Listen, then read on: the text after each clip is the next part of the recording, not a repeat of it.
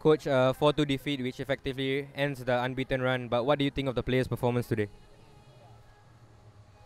I think attackingly we performed quite well. I think defensively we made 4 mistakes, and that cost us generally the game. I don't think we are at least 2 goals worse than Albirex. I think even in the first half, the 1-0, where we had ball possession and we give the ball away, and that was actually the only chance they had. And then we came back and created some chances and scored a beautiful goal. And then in the second half we took immediately the game to them and scored another nice team goal. I think it was one of the best goals I have seen since I'm in Geylang.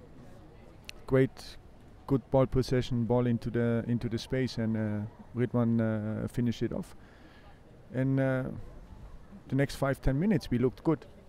And then they scored a goal.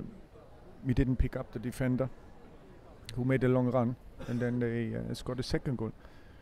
Third goal, everyone saw what happened, and I think that ended a little bit our morale for the next 10-15 minutes. And then they scored a fourth goal. Again, we give the ball cheaply away in our own half, and then that was actually the end of the story. But I think there's a lot of positive things and things to work on, you know. I mean, we need to learn that if we have the ball in our own half and we are under pressure, should we try to play it out, or should we go long and get reorganized again? And I think that's where 2-3 times today we made the wrong choice, you know. I think everyone could see that maybe until the 3-2 it was a very balanced game. I think we had a lot of energy, we looked good going forward.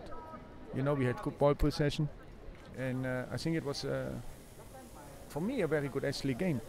Unfortunately, we are the one who lost the game, but I think until the 2-2 it could have gone either way, you know. And I think even in the first half, the last 20 minutes, we pressed them, you know, we made them uncomfortable. I think that's something what Albirex didn't like, and we won a lot of balls. They I would say, didn't know how to react to that, you know, and we gained a lot of ball possession because they got a lot of long balls. And the same, we said at halftime, we're going to go out and press, and that's where we scored the second goal. And then, yeah, unfortunately, the 2-2 came, and then from there it was, 2 mistakes again.